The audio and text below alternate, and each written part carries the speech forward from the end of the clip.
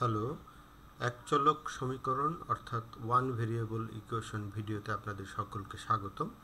এই ভিডিওতে আমরা এক চলক বিশিষ্ট সমীকরণ নিয়ে আলোচনা করব এবং বীজগণিতে এর বিভিন্ন ব্যবহার দেখব। তো শুরুতে চলক মানে কি, ধ্রুবক বলতে কি বোঝায়, রাশি কি বোঝায় অথবা সমীকরণ কি বোঝায়, এই বিষয়গুলো আমাদের একটু জানা থাকা দরকার। আমি আশা করব আপনারা এই বিষয়ে জানেন। আর যদি এই প্রসঙ্গে আরও ডিটেল জানতে চান তাহলে আমার অন্য একটি ভিডিও অ্যালজাব্রাইক এক্সপ্রেশন এই বিষয়ে ভিডিও দেখে নিতে পারেন। আসলে দুইটি ভিডিও, অ্যালজাব্রাইক এক্সপ্রেশন 1 অ্যান্ড 2। তো এখানে আরেকটি টার্ম আছে, এটাকে আমরা বলছি ঘাত। ঘাত মানে হচ্ছে পাওয়ার। তার মানে আমাদের এখানে উদাহরণ বাম দিকে যে কয়েকটা আছে সেই উদাহরণগুলিতে একটি চলক ব্যবহার করা হয়েছে, চলকটি হচ্ছে এক্স। তার মানে এক্স হচ্ছে একটি চলরাশি, এর মান বিভিন্ন সময় বিভিন্ন রকম হবে। এবং প্রথম যে সমীকরণটি আমরা দেখাচ্ছি এটা হচ্ছে fx equal to 4x plus 1। তার মানে এই সমীকরণটিতে একটি এক্সপ্রেশন ব্যবহার করা হয়েছে। এই এক্সপ্রেশনটি 4x প্লাস 1, এখানে শুধুমাত্র একটি চলক আছে। আর দ্বিতীয় আরেকটি উদাহরণ 3x square minus 2x plus 5, এখানে একটি চলক আছে কিন্তু এর পাওয়ার হচ্ছে 2, সর্বোচ্চ পাওয়ার 2। সেই ক্ষেত্রে এটাকে আমরা বলছি দ্বিঘাত। প্রথমটি হচ্ছে এক ঘাত বিশিষ্ট সমীকরণ, দ্বিতীয়টি দ্বিঘাত সমীকরণ এবং তৃতীয়টি হচ্ছে তিন ঘাত বিশিষ্ট সমীকরণ, কারণ এতে এক্স এর পাওয়ার 3, সর্বোচ্চ পাওয়ার। তো এভাবে এক্স এর বিভিন্ন পাওয়ার নিয়ে আমরা এই এক্সপ্রেশনগুলো তৈরি করতে পারি। তো যদি 4 ঘাত বিশিষ্ট হয়, 5 ঘাত বিশিষ্ট হয়, 6 ঘাত বিশিষ্ট হয়, এইরকম সমীকরণগুলো মানে এক্সপ্রেশন যেটা আমরা ডান দিকে লিখছি সেইগুলোকে আমরা বলি বহুপদী। মানে ডান পাশের যে রাশি সেই রাশিটিকে আমরা বলছি বহুপদী। বহুপদী অর্থে এখানে বোঝানো হচ্ছে যে চলরাশি যেটি এক্স, সেই এক্সের বিভিন্ন রকম পাওয়ার বিশিষ্ট এক্সপ্রেশন আমরা এখানে ব্যবহার করছি। তো পাওয়ারগুলো সাধারণত বেশি থেকে কম এভাবেই দেখানো হয়, তবে কম থেকে বেশি সেটাও হতে পারে। তো বহুপদী অথবা পলিনোমিয়াল এটা হচ্ছে একটা কনসেপ্ট যেটা চলরাশির বিভিন্ন পাওয়ারের সিরিয়াল হিসেবে এক্সপ্রেশনটি তৈরি করা হয়। তো একঘাত দ্বিঘাত তারাও আসলে বহুপদী, আর 3, 4, 5 পাওয়ার বিশিষ্ট বহুপদী হতে পারে। তো এখন আমরা যদি এই প্রথম যে সমীকরণটি লিখলাম 4x প্লাস 1, এই 4x প্লাস 1কে যদি আমি ডান পাশে 0 দিয়ে দিই ইকুয়াল টু 0, তাহলে আমরা এই ক্ষেত্রে x এর মান বের করতে পারবো। তার মানে এই এক্সপ্রেশনটি কখন 0 হবে, তো x এর মান কত হলে পরে এই সমীকরণটি 0 হয়, অর্থাৎ ডান দিকে 0 হয়। তার মানে এটাকে আমরা বলছি এই সমীকরণের সমাধান। তো বের করলে দেখা যাবে এখানে x এর একটি মান পাওয়া যাচ্ছে, মানে x এর মান হবে আসলে -1/4। তাহলে এখানে x এর পাওয়ার যেহেতু 1 ছিল, সর্বোচ্চ পাওয়ার, সেই ক্ষেত্রে আমরা দেখতে পাচ্ছি যে এই সমীকরণের সমাধান হয় একটি। যদি 3x square minus 2x plus 5 এটাকে আমরা সমাধান করতাম ইকুয়াল টু 0 লিখে, তাহলে এখানে আমরা x এর দুইটা মান পেতাম। আর যদি x কিউব থাকে এবং ডান দিকে 0 থাকে তাহলে এটাকে সমাধান করলে আমরা x এর 3টি মান পাবো। তো এই কথাটি আমি এখানে লিখেছি যে ঘাতের সমান হয় মূল সংখ্যা, মানে সমাধান সংখ্যা মানে x এর মান। এটা কয়টা হবে এটা নির্ভর করে পাওয়ার, সর্বোচ্চ পাওয়ার কত, ঘাত কত তার উপরে। এই হচ্ছে আমাদের এক চলক বিশিষ্ট সমীকরণ আসলে কি, এই বিষয়ে আমাদের ধারণা। এখন সমীকরণগুলো সমাধান করতে হয় কিভাবে, সেরকম বিভিন্ন রকম পদ্ধতি আছে, সেগুলো নিয়ে আমরা অন্য ভিডিওতে আলোচনা করেছি। এটা আমরা এই এক ঘাত বিশিষ্ট সমীকরণ নিয়ে কিছু কাজ আমরা এখানে দেখতে চাই। তো প্রথমে আমরা এক ঘাত বিশিষ্ট সমীকরণ নিয়ে কথা বলছি, এক চলক এবং এক ঘাত। তো একটি উদাহরণ এখানে নিলাম, একটি সংখ্যা অপর একটি সংখ্যার 5/2 গুণ। 5/2 গুণ মানে আমি একটি সংখ্যা মনে করলাম x, তাহলে অপর সংখ্যাটি হবে x ইন্টু 5/2, মানে আসলে সরাসরি লেখা যায় 2x/5। 5/2 গুণ করতে হবে xকে, তাহলে আমরা অপর সংখ্যাটি পাব। এবং আরেকটি শর্ত প্রশ্নে বলা আছে যে এদের সমষ্টি হবে, মানে x plus 2x divided by 5 এটা হবে এদের সমষ্টি এবং এই সমষ্টিটা হবে 98। তাহলে আমরা এখান থেকে x এর মান বের করতে পারবো। 98 যেহেতু আমি জেনে গেলাম ডান পাশের সংখ্যাটা, আর এক্সপ্রেশনটা আমি তৈরি করলাম x প্লাস 2x বাই 5, তাহলে আমরা এখন x এর মান বের করব। সাধারণ পদ্ধতিতে আমরা বের করছি, এখানে 5 হচ্ছে লসাগু, তো উপরে দেখা যাচ্ছে 5x প্লাস 2x, তার মানে এটা আসলে হবে শেষ পর্যন্ত 7x, আর ডান দিকে আমার 98 তো আছেই। তাহলে 98 আসলে 5-এর সাথে গুণ হবে, আর এদিকে বাম দিকে হলো 7x। তাহলে 7x সমান 98 ইন্টু 5, 98 ইন্টু 5 করলে আসলে আসবে 490। তো 490 এটাকে আমরা যদি 7 দিয়ে ভাগ করি তাহলে আমরা x এর মান পেয়ে যাব 490 ডিভাইডেড বাই 7। তো এটা একটা দশমিক সংখ্যা আসবে। সেটা যেটাই আসুক, এটা আমাদের মূল বিষয় না, আমরা দেখতে চাচ্ছি কিভাবে এটি পাওয়া যায়। তো আমরা কত আসে এই সংখ্যাটি বের করার জন্য ক্যালকুলেটরের হেল্প নিতে পারি।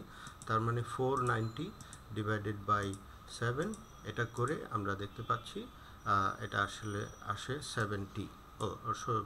ভগ্নাংশ সংখ্যা আসে নাই, 70 একটি পূর্ণ সংখ্যায় আসছে। তো 70 হচ্ছে আমার একটি সংখ্যা, আর প্রশ্নে বলা ছিল দুইটি সংখ্যা নির্ণয় করতে হবে। তাহলে একটি সংখ্যা হলো x, এটি হলো 70, অপর সংখ্যাটি হবে 2x বাই 5। 2x বাই 5 মানে 2 ইন্টু 70 ডিভাইডেড বাই 5, এটা হবে অপর সংখ্যা।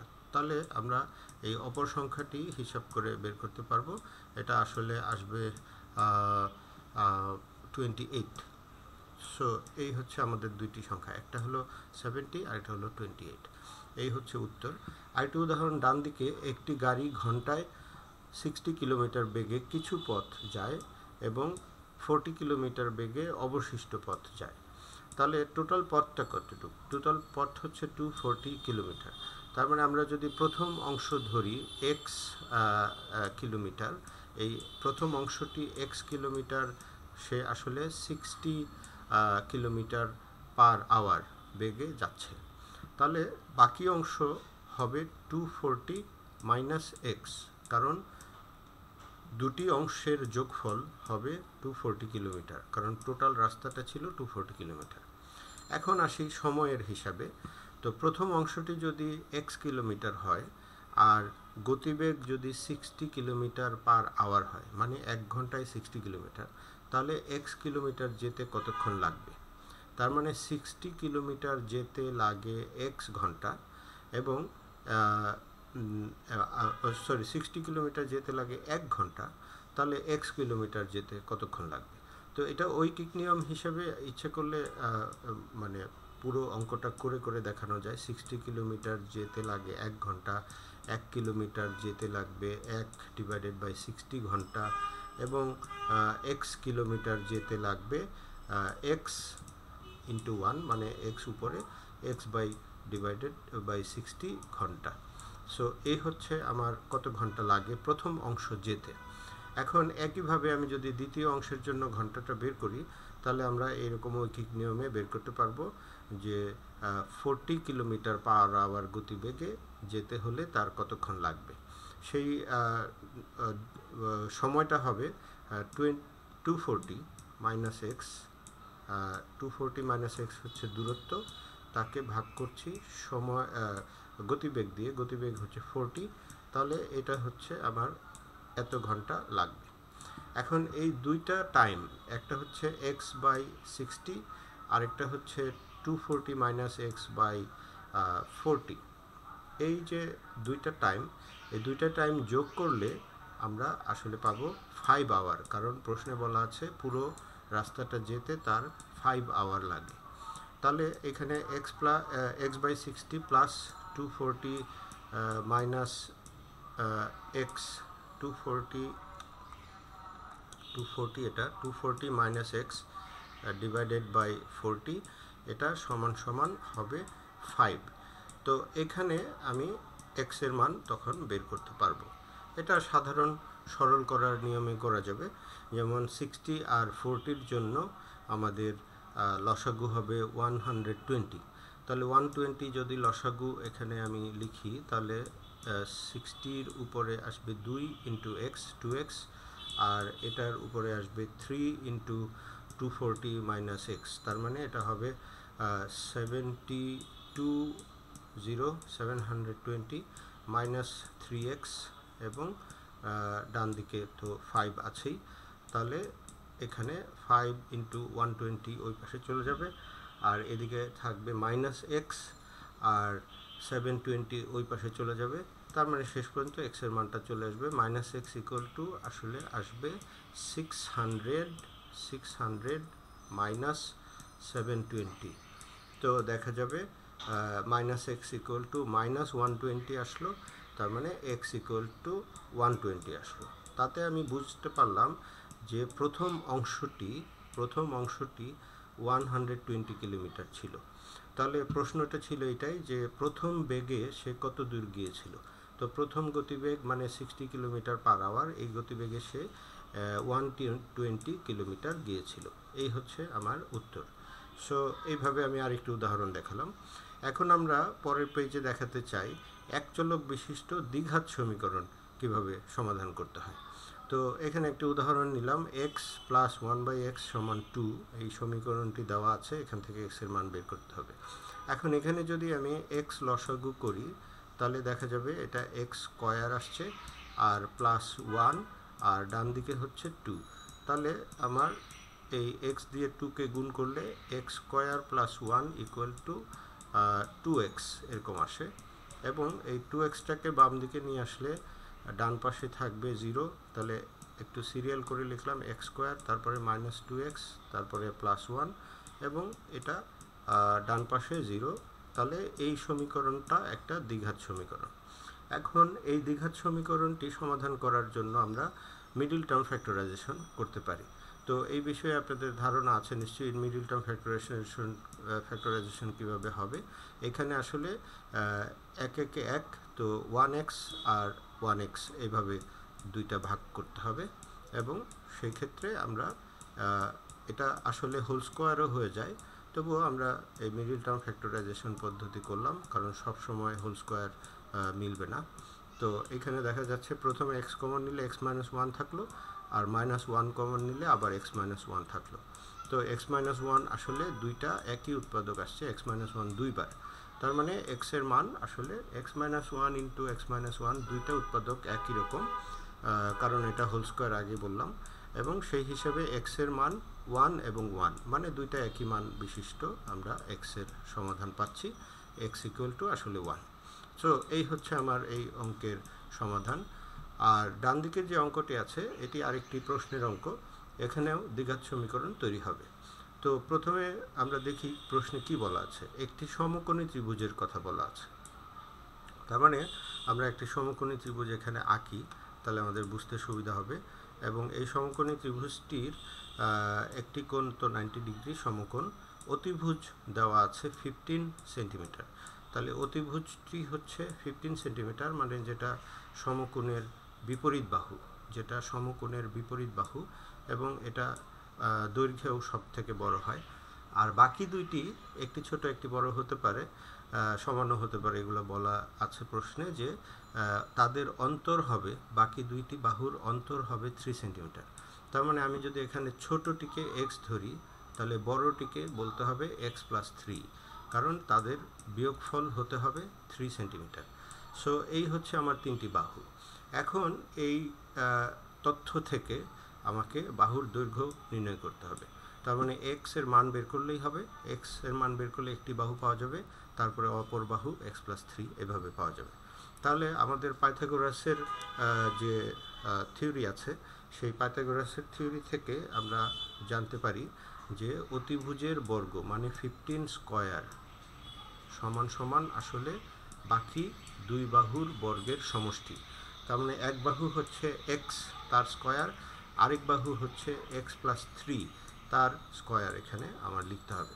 তাহলে আমরা যদি এই স্কয়ারগুলোকে ভাঙাই, তাহলে আমি ডান পাশে বাম দিকে হচ্ছে একটি সংখ্যা, সেটা হলো 225, 15 স্কয়ার মানে 225, আর এদিকে হচ্ছে এক্স স্কোয়ার এবং এক্স প্লাস 3 হোল স্কোয়ার ভাঙালে আসে এক্স স্কোয়ার এবং 6x এবং 9। সো এগুলো সবই প্লাস, কারণ আমরা এক্স প্লাস 3 হোল স্কোয়ার করছি। এখন আমরা এগুলোকে সবগুলোকে বাম দিকে মানে এক পাশে নিয়ে আসলে আমরা যেটা পাই সেটা হলো 2x স্কোয়ার এবং প্লাস 6x এবং 9-এর সাথে 225 মাইনাস হবে। সো 9-এর সাথে 225 মাইনাস হলে আমরা ক্যালকুলেটর থেকে একটু হেল্প নিতে পারি। সেটা হচ্ছে এরকম যে 9 মাইনাস 225, তাহলে 9 মাইনাস 225 মানে 216। তো আমরা এখানে লিখতে পারি 216। এখন এইটা সব একদিকে চলে আসলো আর এটা হলো 0 এক পাশে। তাহলে এটা আমরা একটা উৎপাদকের বিশ্লেষণ আবার করব। আমরা এটা ইচ্ছা করলে 2 দিয়ে ভাগ করে এটাকে একটু ছোট করে ফেলতে পারি। তার মানে এটা হবে এক্স স্কোয়ার, তারপরে হবে 3x প্লাস এবং এটা হবে মাইনাস 108। এখন এটা একটা সমীকরণ হলো, 2 দিয়ে সবগুলোকে ভাগ করে দিলাম, ডান দিকে শূন্যকে 2 দিয়ে ভাগ করলে শূন্যই হয়। এখন এটা একটা যদি উৎপাদকে বিশ্লেষণ করা হয় তাহলে সেটা হবে 12 আর 9, কারণ 9 ইন্টু 12 হচ্ছে 108 এবং এখানে 12 থেকে 9 বিয়োগ করলে 3 পাওয়া যায়। তাহলে এটা আসলে আসবে x প্লাস 12 একটি উৎপাদক, আরেকটি উৎপাদক হচ্ছে x মাইনাস 9। এখন এই উৎপাদকের বিশ্লেষণটি আমি ধাপে ধাপে দেখাইনি, একবারে আমি সরাসরি উৎপাদক বিশ্লেষণ করে ফেললাম। তাহলে x এর মান দুইটি পাওয়া যায়। x এর মান একটি হচ্ছে -12, আরেকটি হচ্ছে শুধু 9 প্লাস 9। এখন এই অঙ্কে আমরা -12 যে মানটি পেলাম সেটি আমরা এখানে গ্রহণ করব না, কারণ হচ্ছে x হলো একটি বাহুর দৈর্ঘ্য। তাহলে এটি আমরা গ্রহণ করছি না। x হচ্ছে একটি বাহুর দৈর্ঘ্য মাইনাস হওয়ার কথা নয়।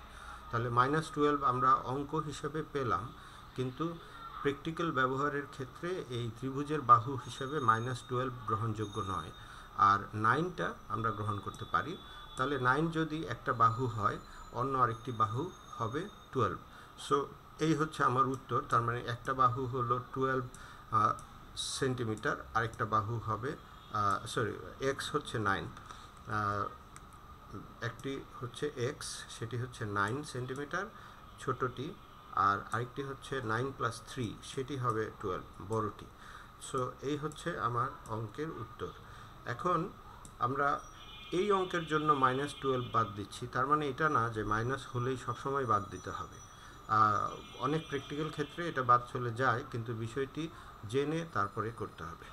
এখন আপনাদের প্র্যাকটিসের সুবিধার জন্য আমি কয়েকটি অঙ্ক এখানে দিয়ে রেখেছি। এগুলো একঘাত বিশিষ্ট এবং দ্বিঘাত বিশিষ্ট সমীকরণ।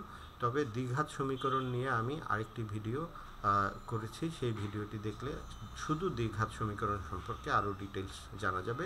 এখানে একটি কথা শুধু বলে রাখি যে কিছু কিছু সমীকরণকে আমরা অভেদ বলি এই অর্থে যে একটা সমীকরণ থেকে যতগুলো x এর মান পাওয়ার কথা, যদি তার থেকে বেশি x এর মানের জন্য এই অভেদের বামপক্ষ ডানপক্ষ সমান হয়, তবে সেটি একটি অভেদ নামে পরিচিত।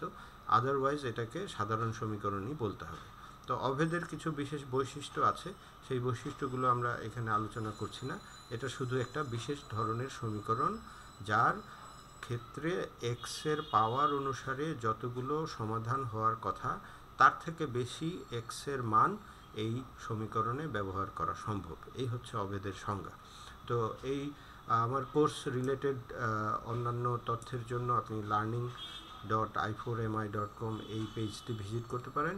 আমার পার্সোনাল ওয়েবসাইট rldworld.com আপনারা ফলো করে রাখুন, তাহলে অন্যান্য ভিডিও এবং কোর্স সম্পর্কিত তথ্য আপনারা জেনে যাবেন। আশা করি এই ভিডিওটি আপনাদের ভালো লেগেছে এবং অন্যান্য ভিডিওগুলো দেখবেন। Thank you.